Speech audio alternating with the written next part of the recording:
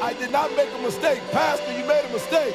You just said the haves and the have. You meant the haves and the have-not. No, I don't. That's a worldly construct. When you give your life to God, when you make God the center of your life, when you make God first, center, last, amen. When you seek ye first the kingdom of God and all of his righteousness, amen. When you put God in his rightful place, amen. When you give daddy his respect, when you honor daddy, when you let go and let God, when you dip yourself in the watery grave, when you say, God, I am messed up, God, enough is enough, take over. At that point, you begin to have. Amen. Once you align yourself with God, there is no lack in Christ. Once you align, so what God told me to tell you, if there's any lack in our lives, it is because we're not connected to Christ.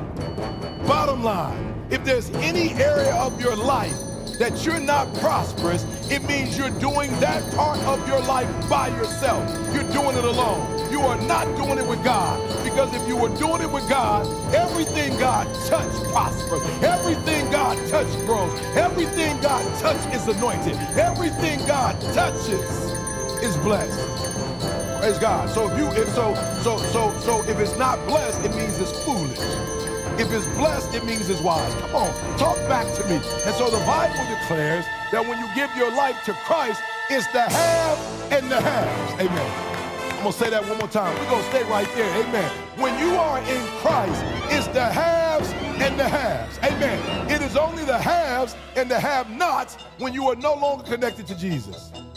Hallelujah. Praise God. I'm so excited today. I'm so excited because when you read it, amen, the Bible says that they walk out with their lamps, Jamie.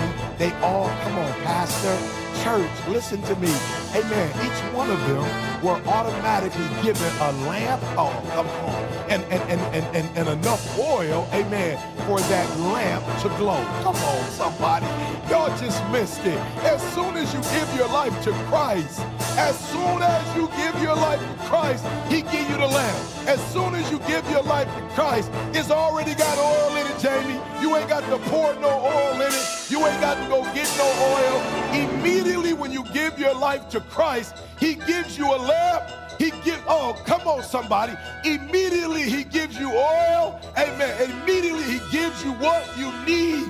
Amen. To be what you need to be. To have what you need to have. Amen. To do what you need to do. Once you surrender to the Almighty, you have everything you need to be prosperous.